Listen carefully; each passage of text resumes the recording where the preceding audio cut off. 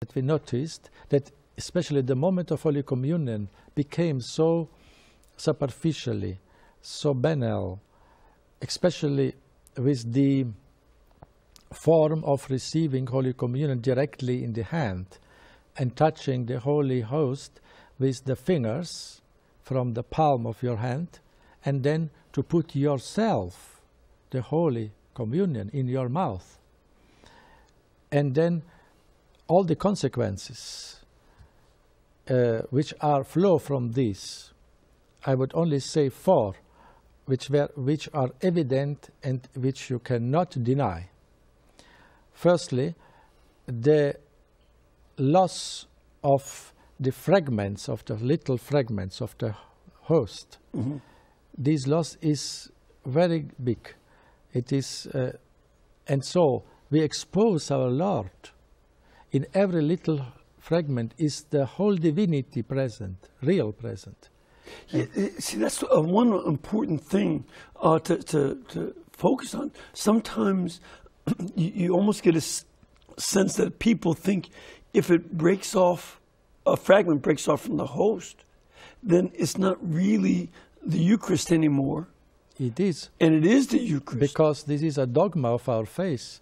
In the Council of Trent, it is a dogma that in each even little, most little part of the host is the whole Christ present. And therefore, this is a dogma. We have to behave oneself according to our dogma. And in this manner of receiving Holy Communion in hand, with this, we expose our Lord to so a great loss of fragments. So they can be attached on the palm of the hand, in the two fingers, and then between the priest and the communicant, there is no plate. It fall all down. Mm-hmm. Even in our country, we have no communion in hand, thanks be to God. And we are using only always a plate. A paten. A paten. Mm-hmm. And after, even my experience, after each Mass, I have some fragments on the paten. Yes, it's often my experience. But when there is no paten, like in the communion in hand, fall down. Mm-hmm. And so our Lord is crushed by the feet in His church in so many places. This cannot be, we cannot be silent about this and say, okay, we can continue. It is licit. Okay, it is legally licit. But we have to reflect upon this. Mm-hmm. And then there is the first very grave consequence, very grave. Then I continue. This was the first grave consequence of this manner of receiving Holy Communion, which is today spread all over the world. And the second one, the stealing of the host increasing mm-hmm. in so many countries, really increasing, mm-hmm. astonishing. Yes. And so we expose our Lord to stealing the host. And then the next consequence, objectively I speak. I not speak about the interior attitude of the people who receive Holy Communion in hand, to be clear. I speak on the objective situation. The third consequence is that this form of receiving the Lord, the holiest of holy,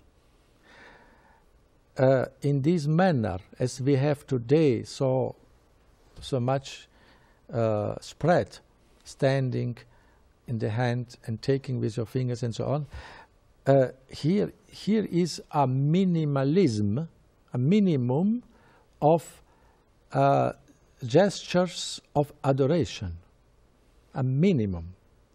But when this is the holiest of holy, we have to give the maximum. It is a logical consequence of our faith. Mm-hmm.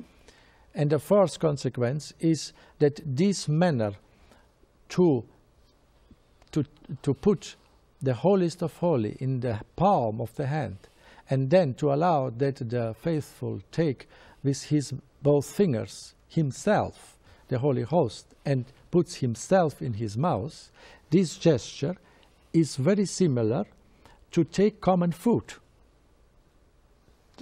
in kitchen, in cafeteria, in your house. You can observe this. And so we have a situation of absence in this manner of real, clear, unequivocal, sacred gesture. And so I think we have to reflect very seriously about this. I think we have to wake up, stop, kneel down, adore your Lord. It is logical. When the angels in heaven, in the Apocalypse, they prostrate in front of the lamp, but we have the lamp of God in the host.